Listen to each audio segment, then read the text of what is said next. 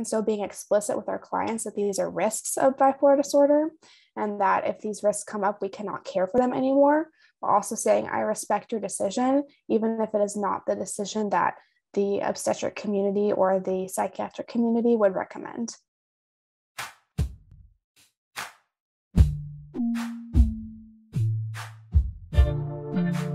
Hi, my name is Augustine Colebrook, and I'm the principal at Midwifery Wisdom Collective.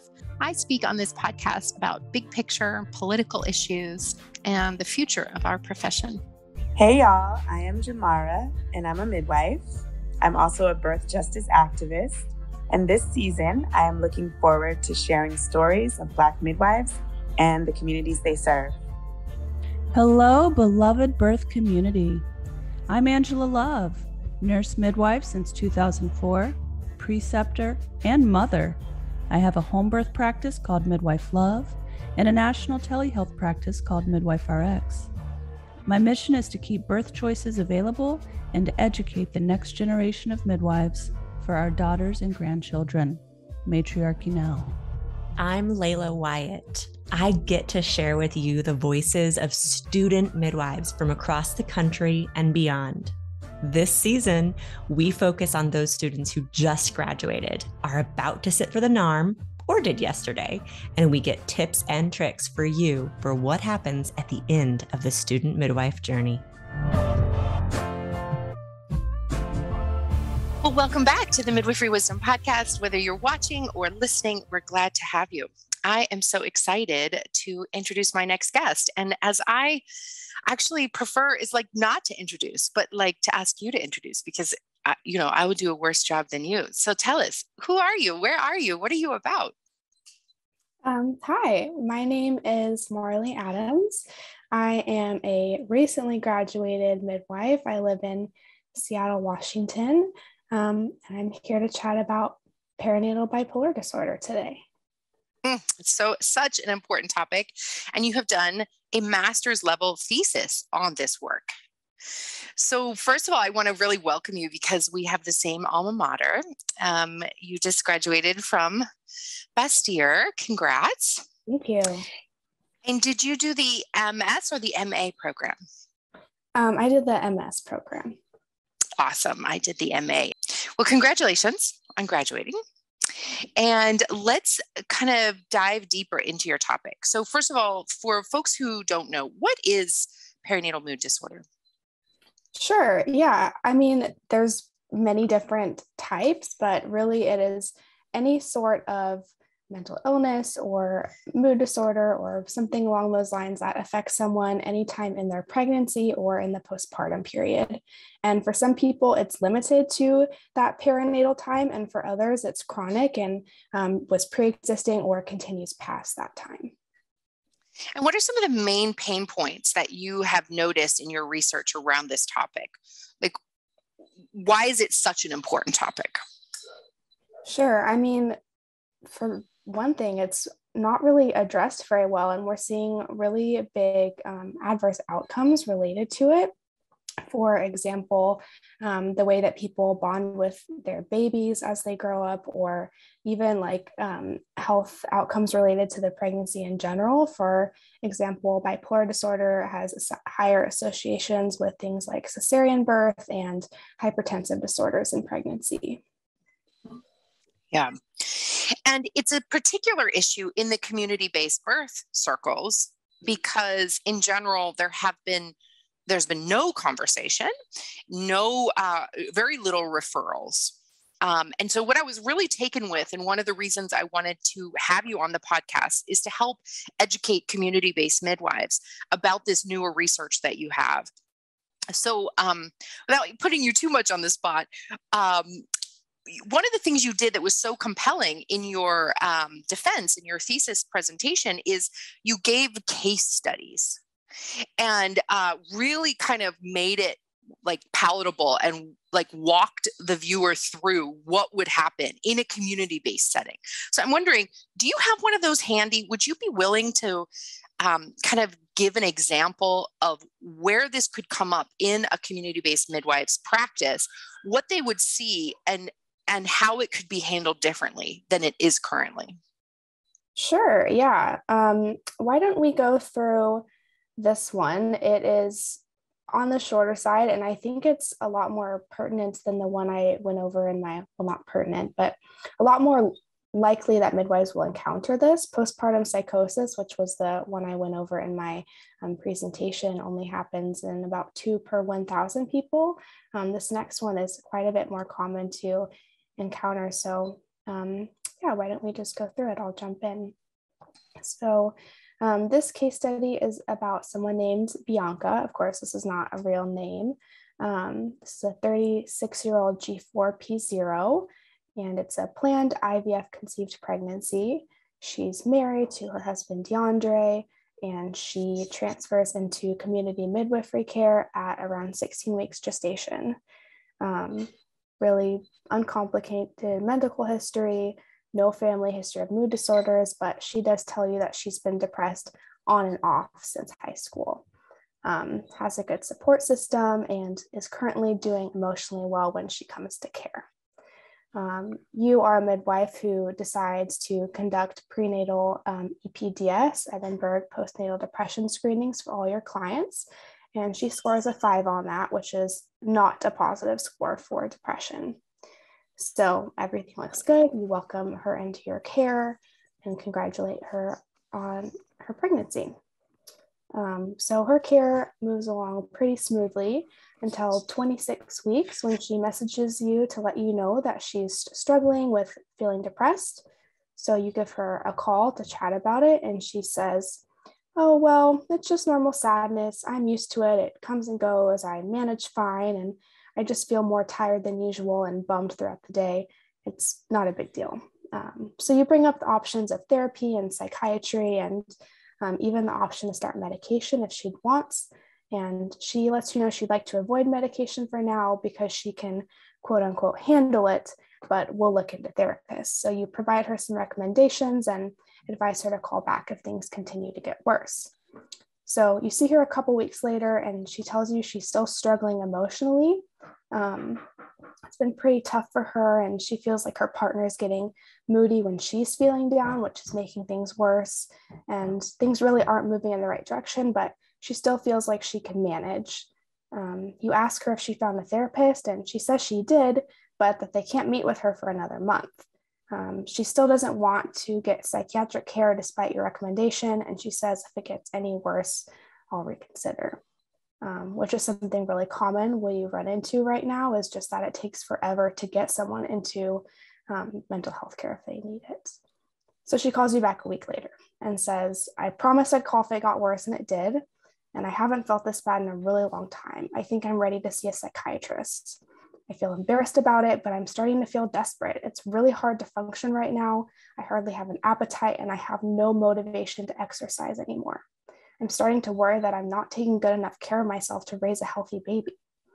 So you reassure her that a few weeks of decreased exercise likely won't be harmful to her baby, and spend a few minutes chatting about nutrition and ways to get her to eat, and send some referrals for psychiatric care, and also recommend a support group for parents struggling with perinatal depression. Like always, she promises to reach out if things get worse. So you see her a few weeks later for a 32-week visit, and she's clearly doing much better. Her husband expresses what a night and day change it has been and how thankful he is that she's not so depressed. And she tells you, "I got really lucky, and the first psychiatrist I reached out to was able to fit me in that day. We chatted for a while, they diagnosed me with depression, and they wrote me a prescription for some antidepressants. I can tell that they've started working because I'm feeling better than ever. I feel so energetic and motivated, and I've been able to catch up on everything I let slip through the cracks while I was feeling depressed. It's like I'm a whole new woman. I never want this feeling to go away." You tell her how glad you are that she's feeling better, but take a moment to let her know that she still is at risk for postpartum depression. She expresses understanding, but seems to shrug it off. So she returns to your office again 2 weeks later, and you're surprised to see that her husband isn't with her because he hasn't missed a single prenatal visit so far. When you ask why he couldn't make it, she says, "Well, we kind of got into an argument. We've been together for 12 years, married for 8, and for 10 of those years at least, we've been together. He's been suggesting on and off that we try an open relationship just to mix things up sometimes. I kept saying no, I just couldn't ever imagine myself being with someone else. But ever since I started feeling better and took the antidepressants, my libido has been so high, like really, really high. He's often too busy or tired, so I suggested to him what he'd been suggesting to me for years. He got so mad and told me how inappropriate it was to say that now that we're having a child. And that was last night, and he hasn't spoken to me since. It's whatever. I know he'll get over it, and I don't see the issue anyways. It sounds like fun in an exciting, almost risky type of way. I don't see what's wrong with some excitement. You're surprised at how upbeat and giggly she is, despite this argument she's been having. During your visit that day, you also notice that she's much chattier and more energetic than usual. She mentions that she's not sleeping very well, but isn't really missing it either. You feel a little funny about this picture and ask Bianca if it would be okay if you chatted with her psychiatric prescriber. So she agrees and signs a release of information, but tells you it's not necessary because she's feeling perfectly amazing. So with her consent, you do call her a psychiatrist and mention what you've noticed. And the psychiatrist mentions the possibility of something called a hypomanic episode, and thus her actually having bipolar disorder. But they state it's more likely that it's a combination of pregnancy hormones and her medication doing its job. He says, my wife had a higher libido when she was pregnant too, and laughs. You feel a little disregarded and like you've heard a little too much information, but think no more of the conversation. So her husband, DeAndre, calls you the following week, and he said, hey, I just wanted to let you know that Bianca's acting kind of crazy right now. I'm pretty annoyed and fed up with her, but it's weird enough that I thought to call you. He goes on to explain that Bianca is hardly sleeping, continues to have an extremely high libido, and finds everything to be comical. He also tells you that she never slows down and is incredibly active from the moment she wakes up to the moment she goes to bed. And I barely understand what she's saying anymore because she talks so freaking fast, he says. You thank him for the call and decide to call her psychiatrist again, promising DeAndre you'll call him right back. So you're unable to speak with her main psychiatrist because he's on vacation, but speak with his colleague and explain the situation. And that psychiatrist tells you, yeah, this does sound like a hypomanic episode, and it was probably induced by those antidepressants. She tells you that Bianca needs to stop taking her antidepressants and come see her for medication that will treat the highs and the lows. She tells you that she can see her the following day and asks you to administer a PMQ screen in the meantime. PMQ is Patient Mania Questionnaire. So you call DeAndre back and relay the information. And when you mention bipolar disorder, he is shocked and concerned. You ask to speak with Bianca, whose speech is even more rapid and upbeat than you remember it to have been a week ago. She's reluctant to accept the possibility of having bipolar disorder. She does agree to fill out the PMQ over the phone with you, and it is a clear, positive screen. She's still not very concerned, but does agree to see the psychiatrist in the morning. The following day, you speak with the psychiatrist, and they let you know that Bianca was diagnosed with bipolar disorder, and they were able to adjust her medication accordingly. Bianca should be acting more normally soon, and they prescribed her something to help her sleep tonight. Over the next couple of weeks, her mood stabilizes, and she's incredibly embarrassed about some of the ways she behaved, reflecting on how irrational and unlike her it seems in retrospect. Fortunately, she's able to get in with a counselor who helps her process these emotions. DeAndre and Bianca both join online support groups for partners of those with bipolar disorder and people with bipolar disorder in the perinatal period, respectively. She delivers a healthy baby boy at your birth center at 41 weeks and 4 days. And with you, her therapist, psychiatrist, and the rest of her support team, she remains stable throughout the postpartum period. Her medications work well for her, and she comes to terms with her diagnosis, making amends as needed. So the lesson of this case is that treating a depressive bipolar episode with antidepressant monotherapy can incite a manic or hypomanic episode, which can easily be prevented by screening for both depression and bipolar disorder. It's so impactful. And I just love the way that you've written these case studies because it allows the midwife to see herself in that scenario. And I think that's what's so important and so powerful. In the midwifery circles, there's kind of this unspoken belief that, that first of all, in American society in general, there's this kind of unspoken belief that like you can just think your way out of depression, or like you're depressed or you're anxious because you don't have the right support, right? And so there's this belief in this sort of unspoken belief in community-based midwifery that if we just love her more, like it will go away, right? I don't know if you encountered this in your conversations with midwives, but there's kind of an egoism or like a belief that like we do it so much better than the hospital that we can't possibly have people that need pharmaceuticals in our care, right? I mean, I'm sort of exaggerating, but I see this in the chat rooms and in the conversations with midwives a lot. And so I really wanted you to make it real. And you made it so real with that. And I had a few questions as follow-up. So first of all, I'm sure midwives are aware of some of the screening tools out there. So you mentioned the PMQ, certainly the Edinburgh has been used. Tell us about the screening tools and what do you recommend that midwives implement into their practice and why? Yes, I'm so glad you asked this because I love talking about this and I seriously have a recommendation that I wish everyone would use. I do think using that EPDS, the depression screening tool, is really vital. And I think we should be offering it prenatally and postpartum, but we need to be offering it concordantly with a bipolar screening tool because a bipolar depressive episode and a just general depression episode look the same. We can't tell the difference unless we're screening for a history or current manic or hypomanic symptoms. So that being said, if someone does not have a history of bipolar disorder, I would recommend the MDQ, the Mood Disorder Questionnaire, which is a lifetime screen. So that's assessing symptoms they've had in their life. The PMQ is great for someone who's already diagnosed or who is symptomatic because it's a right now screen. It's assessing how someone feels right now, just like the EPDS does. Okay, awesome. And we'll put links to those in the show notes so that people can grab those. Okay, so let's kind of shift gears for a quick second and let's talk to the midwife who follows your recommendations and implements these into her practice. And she's doing a general MDQ when they enter care, and she's doing a PMQ if there's symptoms. Yeah, this is your general recommendation. And she finds someone who screens positive, like you just gave the example. What does she do next?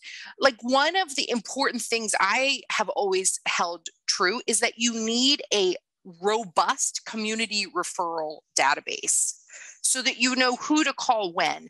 How does someone develop that? Like there are a lot of new midwives in the world. You're one of the new midwives. How do you, if you haven't been familiar with this mental health world, like if you've been one of those mental health deniers, and you think, how do I develop my referral base? Who do I call? How do you address that? Yeah, absolutely. That was actually something I looked at in my thesis is how do we connect people with these resources, especially for people who are working in more rural communities. It's a really huge barrier to getting good care. And as someone living in the city and caring for people who live in this area, we have the privilege of lots of good local providers, but I acknowledge not everyone has that. So if you're in Washington, Perinatal Support Washington has an amazing database of providers. They have something called a warm line as well that clients can call if they're having concerns about their own mental health, and it's for partners too. And Perinatal Support Washington is through Postpartum Support International. So that should have resources for people across the states. I frankly haven't looked into it enough to know how good it is for international resources, although given the title, hopefully it's okay. And then also I like MCPAP for Moms, which is, I think, a Massachusetts-based organization, and they also have some great resources. The nice thing about the modern time is that we have telehealth, and so people do have access to care if they have access to a computer. That's amazing. And hopefully you can send us those links. We can put those in the show notes as well. So what is the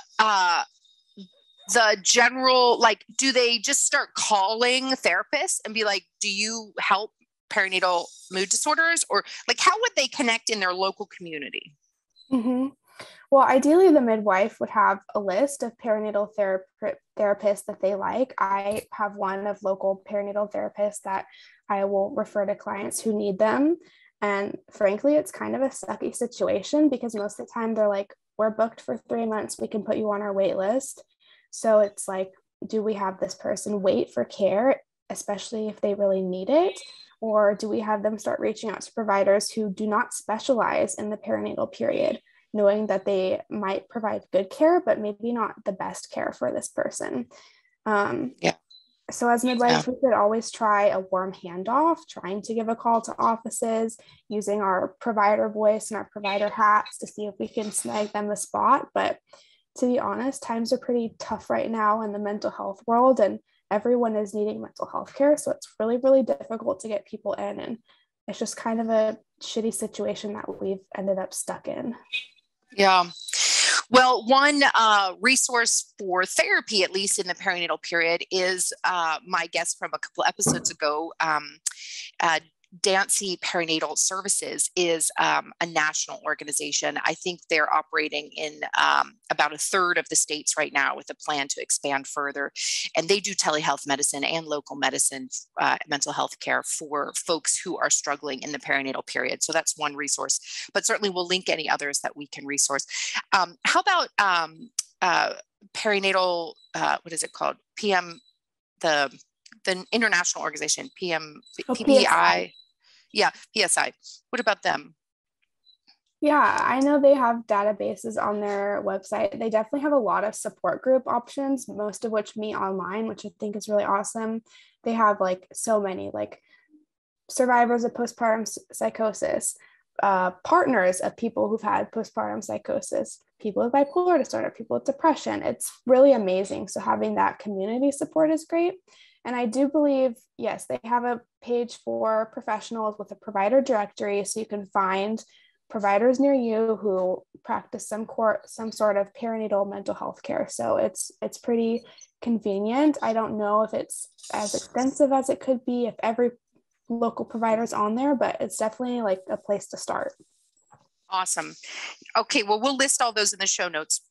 So what is the prevalence? Like a midwife might be listening to this and be like, okay, I'm ready, but like, should I expect to ever see someone with a perinatal mood disorder? What's the prevalence in our population? Yeah, it is about 4.4%. So common. It's common. A lot of people have bipolar disorder. You're at the grocery store and you're walking by someone with bipolar disorder. We are absolutely seeing it in our clients. There are many midwives who have caseloads of 60 to 100 or even more people at a time in larger practices. They've got clients with bipolar disorder, whether they know it or not. Yeah. And the big point here is we can know it if we just do more appropriate screening, right? Yes, it's so easy. It's like a 3-minute little screening tool, and we could have so much more information and provide better care. And that's what midwives are all about. So we should be doing it. Definitely. Okay. I want to move into more of like a broader conversation now, if you're willing. So for years in my defensive charting class, and just in midwifery consulting and counseling in general, I've been talking about using the charting phrase and terminology called alert and oriented times 3 or 4. So this A&O times 3 or 4. And this is a mainstream midwifery, not midwifery focused, but a mainstream medical assessment, which allows the provider to do an objective assessment of their alertness and their orientation to person, place, time, which all of our clients should definitely be. And then the really important one is situation. And I think this is a really useful tool in prenatals, in screening to accept them to care, in the preparing for birth phase, and in postpartum as well. So are you familiar with this terminology? Were you trained to use this? What do you think about using this subjective kind of assessment? Honestly, I had not heard much about it, but I think it could make a lot of sense and be really useful in the context of mental health care. I think it's really important. And one of the reasons I teach it, and my attention has not been mental health, and that's one of the reasons I really wanted to talk to you, but my attention has been on trying to help midwives screen for clients that are actually not appropriate for midwifery care psychologically, spiritually, environmentally, familially, right? So this is kind of how I use it. So the way A&O works, and it's a very simple assessment, a judgment call of the provider, essentially. It's a way to formulate the instinct, the red flag, the gut feeling that we have as midwives. And it's used in the O section of charting. So subjective, everything they tell you, objective, everything that you assess. So it's in the O section.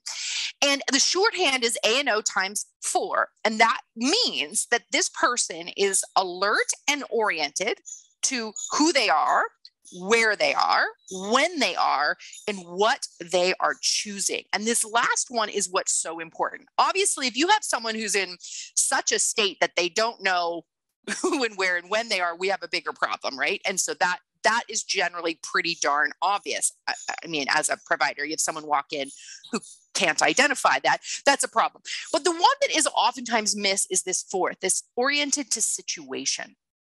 And sometimes, like, I give an example, like one time I had a gal, she came and sat on my couch and she was like, I'm so excited. I'm so glad I found you. And so I usually have this question like, so what made you choose midwifery care? You know, what are you hoping for? Kind of eliciting more information. And she says, I've always wanted a water birth. Like, I want a water birth. Like, I love the videos. I've seen them. I watch them. They're amazing. I'm not sure if I want an epidural, but I definitely want a water birth. And I'm like, we're missing a really important piece here, right? She's not oriented to the decision that she's making. She doesn't actually know what midwifery care is, because you have to know that you cannot have an epidural and a water birth at the same time. Like, that's a really major mismatch. That's a pretty obvious example, but there are lots of other examples where a client is trying to enter care or into their second orientation history taking visit, and you find a total mismatch. They don't understand what they are choosing. And if this is at 8 weeks, you can recommend books and videos and classes, and you can have time to orient them.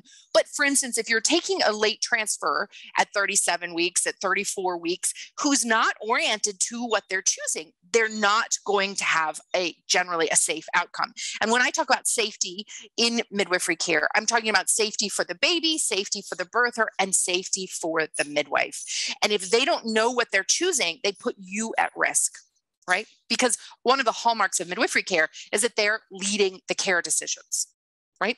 So when it comes to mental health, this is one of those pieces where a person who is having a manic episode or having a depressive episode, they oftentimes are not oriented to the decision that they're making. And so we don't always have the skill to identify someone who is having, some kind of a manic episode. We don't always have the skill to say this person has bipolar, right? And I don't think midwives should necessarily be in the place of diagnosing those situations. I'm sure you agree, right?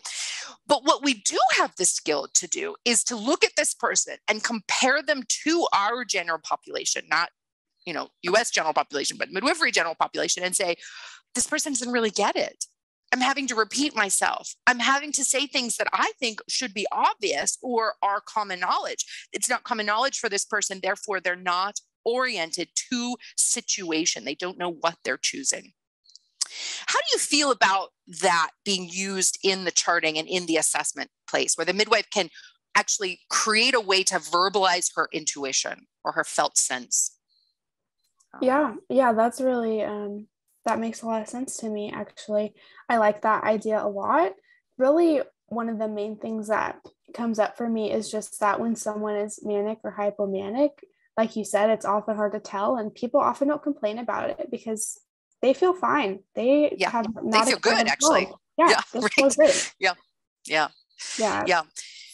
Well, so like you said, 4% of the population or more, we're definitely, catching these folks in our practices at some point. If we provide care long enough to enough people, we'll definitely catch this.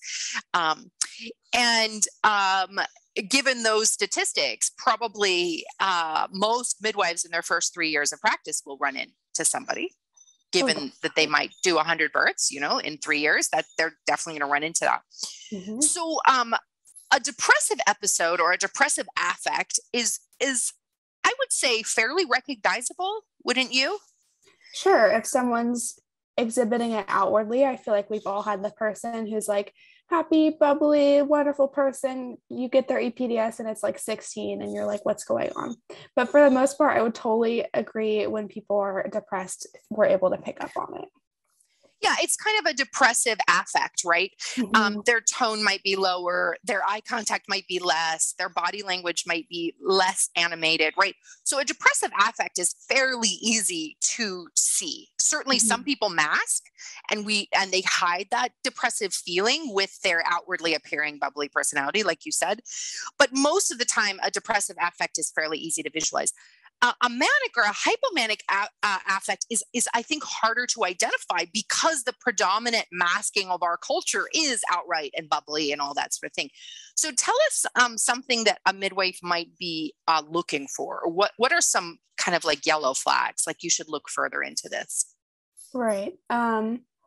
I think one would just be like speech. Like if you're noticing someone's speech is more rapid or even like slurring together, especially when it's not at all how they spoke before, that could be a sign that something's off. I know many midwives will ask clients about how they're sleeping, and as we know, insomnia and difficulty sleeping can come with pregnancy, but it's also a really common marker of mania or hypomania is inability to sleep, but not feeling tired, not missing it. So if your client's like, I've been sleeping 2 or 3 hours a night for the past 2 weeks, but I feel great and I've been deep cleaning my house and my birth bag's already packed and I've done 100 million other things, that would also be concerning that their energy levels are super high, but they're not sleeping. Yeah, that's a really good point. It's such a complex issue, isn't it? Like I just imagine, because it's so elusive, like especially in community-based midwifery, like we want to meet someone right where they are and we want to hold them as a whole human, right? However they identify, like we're trying to really create a safe space for people to be themselves. And then this piece of having a brain chemical dysregulation, right? Or some kind of mood affect that changes their behavior, changes their thinking, changes everything about them. Like you said, that definitely needs identification and treatment. And it's such a funny place to walk. As you've dug into this research for, 3 years now, right? Like or at least 2 years, you've been working on your thesis. What have you learned, or what would you like to share with midwives who are struck on that balance of trying to like not hyperfixate or think about changing someone, or does this person need meds or an evaluation, versus the one that's like, so like everything will be fine, people work itself out, like where do you find the balance between kind of hyper focused on this and really hands off on this? Yeah, I mean, just like we let our clients lead their midwifery care, we can also let them lead their midwifery care in the context of mental health. Obviously presenting the options to them and giving them a full, like, informed choice. These are your risks on medication versus off of them, just as far as episode relapse goes, and what are the consequences of an episode in pregnancy. And here are the risks of bipolar disorder, but it is your right to choose to medicate or not medicate, or to seek counseling or not, with the caveat that we as the care providers, if the situation is no longer safe, have to send you elsewhere, because if someone is having a psychotic episode, they are not safe for midwifery care. If someone is severely suicidal, or planning to self-harm, or planning to commit suicide, or being infanticidal, these are all things that are no longer appropriate for us. And so being explicit with our clients that these are risks of bipolar disorder, and that if these risks come up, we cannot care for them anymore. But also saying, I respect your decision, even if it is not the decision that the obstetric community or the psychiatric community would recommend. It's so powerful. It's such a line to walk. Um, so let's talk about this bridge building between the mainstream medical world and the community-based midwifery world. And in Washington State, where I think you are and are planning to practice, it's one of the healthiest, most integrative parts of the country. And there are many parts of the country where midwifery is still not even recognized, or is even criminalized in some way. How do we go about, evaluating our own risk status, supporting folks who fall into this category? How do we go about navigating this in a less integrated center? Right, absolutely. I mean, we have to consider really just what our scope of practice in that state is. And already, as a midwife, talking about mental health care and providing informed consents on medication that we're not prescribing, but making sure people have the full picture could technically be a line that you're towing. So really, it has to be individual and looking at what does your state say a midwife can or can't do, and what are the consequences associated with doing something that's either ambiguous or that your state says you should not be doing, whether that is a just decision or not. It's really difficult. It is really difficult. I think the main point that I'm hearing from you is about the importance of layers of support, right? So we are just one of the layers of support that someone in a mental health crisis needs. In the same way that someone who's having a physical health crisis would need layers of support, it's the same way for mental health. And so I loved your case study, referring back to that, talking about how they had, their psychotherapist who was prescribing, they had their counselor who was helping them process the emotions, they had you as their provider, maybe, family and other folks. Certainly the hospital is a backup layer of support in all of our care plans, and really just kind of driving home that we are part of a team. And so if you're in a less integrative state like Washington is, building that for yourself, making those connections in your community. One thing that I've done to try to build that layer of support in my practices before is I have on my company letterhead written letters to folks that I've researched on the internet. And I think when you get a hand-typed or handwritten, hand-signed letter, something tangible, it's a lot more real than an email. You can kind of disregard an email. A lot of spam comes in email. But if you hand address an envelope, everyone basically opens that. So it's a great way to get in front of someone. So read some of the Yelp reviews of counselors in your area, find their address, address a letter, and actually send them a letter. And it can be a bit of a form letter. You don't have to write it individually for every person, but it can be like, dear so-and-so, I'm a provider in the community. I've heard about you. I'd like to make a formal connection and be able to refer folks to you. Are you available to have lunch? Could we have tea? Like how can we connect? And that little kind of olive branch, that little connection, sometimes it's ignored, but most of the time, especially if you pick folks who aren't in a big institution that are working for themselves, we usually respond to that in the same way that you would if a doula reaches out and say, hey, I'm practicing in your area. I'd love to meet you for lunch. Most of us say, sure, I'd love to meet you too, right? It's that bridge building. And then you build that personal connection so that when you call with an emergency, they're so much more likely to be receptive. They're so much more likely to take your call if you have a client who needs kind of urgent assessment. And I just recommend all midwives do that with all providers that you'd like to have a deeper connection with. Take them out to lunch, take them out for a coffee, drop by their office with a fruit basket, like something that says, I care about what you're doing in the community and I want to know more about you. Yeah. Alrighty. So I would love to know what the outcome of this thesis is for you. You have created something spectacular. Tell us more. Yeah, I mean, I would like to put this to use. I would really like to see better education and practice in the midwifery community about perinatal bipolar disorder. And so my goal is to actually apply this curriculum for continuing education units and teach it to midwives and give midwives the handouts that I made and the resources, and I have kind of a template or an outline for a plan for if someone does have an episode that you should establish with your clients prenatally. And I think all these really cool tools and resources that I would love to share with people. Well, I don't know if I probably should have asked you this privately, but Midwifery Wisdom would love to help you launch that into the world. And I don't know if you already have a plan, but if you need any help in getting your course out, we would love to help you. Thank you so much. I really appreciate that. I will reach out when I have some more details. Yeah, it would be so needed and so necessary. And as I'm sure you discovered when you were doing the research, there's so few people doing this work.